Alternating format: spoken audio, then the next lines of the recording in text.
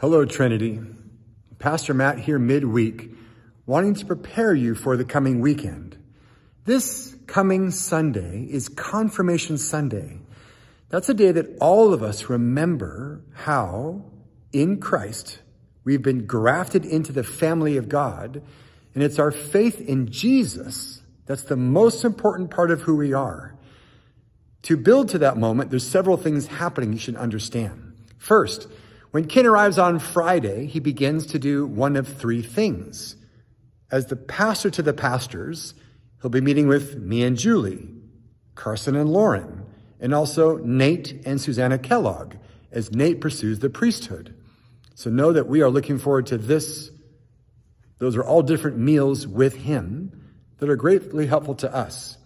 Number two, Ken will join those being confirmed Saturday morning on our retreat outdoor in the woods around Leavenworth, and not just in the woods, but possibly in the water of the Icicle River, remembering our baptism and remembering what Christ has done for us in the ways that the Spirit is particularizing each one of us as parts of the body of Christ.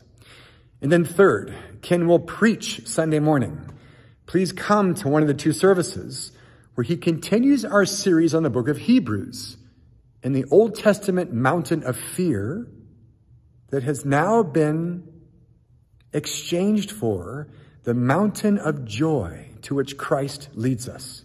So come Sunday morning, and please come Sunday night. For those who haven't been, Sunday night's a bit different for Trinity Church. On a Sunday morning, there's a bit of liturgy and many things that we have to do that don't leave much time for singing. But Sunday night at confirmation, the whole service is song.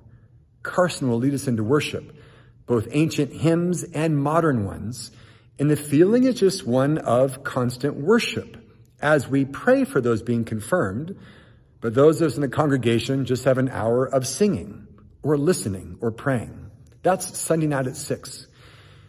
Finally, to prepare for this awesome weekend, there's two things I've attached to this tidings. Number one, a video of Ken talking about his own journey towards Colorado Springs to plant a church, and how that started by his own time in Rwanda, and how what God is doing in Africa led Ken to do similar things in this country.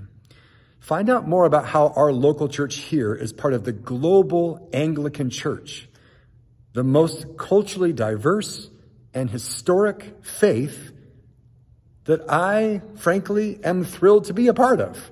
Discover that in the video. And also consider the article I've attached. This is in Christianity Today, and it's talking about how churches that are like ours, historic churches that hold the traditional teachings on marriage and other hot topics today, can do this in a way that makes sure we are full of grace and truth. How do we hold true, but also keep ourselves open to those who think differently than us? Please read the article and understand what I think the Spirit is doing to help us be faithful Christians in these confusing times. So, pray for Bishop Ken.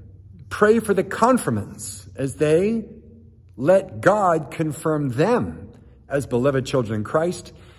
And pray for our church as we keep growing and learning, what does it mean to follow Jesus today?